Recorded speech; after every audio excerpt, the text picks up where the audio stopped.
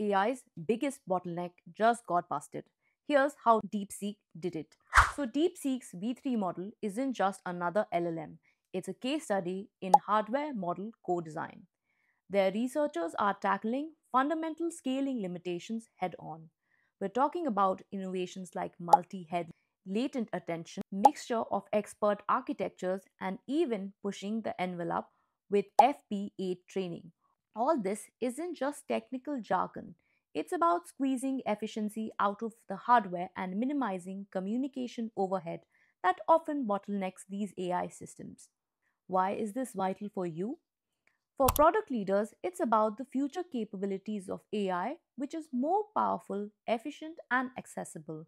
For investors, these are the fundamental breakthroughs in AI infrastructure that will define the next generation of successful platforms and services.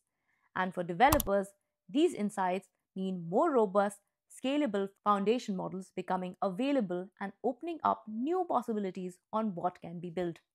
This is about understanding the core engineering that enables AI to truly perform at scale. Want to stay ahead of the curve?